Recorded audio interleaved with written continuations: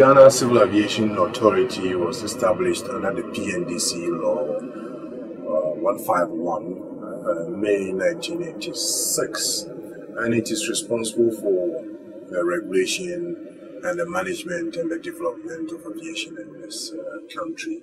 We are also providing air services, air service navigation, and so you can see clearly that we were doing everything until 2007, when the Ghana Airports Company decoupled from Ghana Civil Aviation Authority.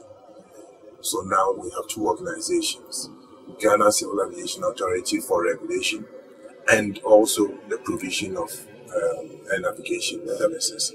And then the Airports Company that is doing the pure commercial aspects of the industry.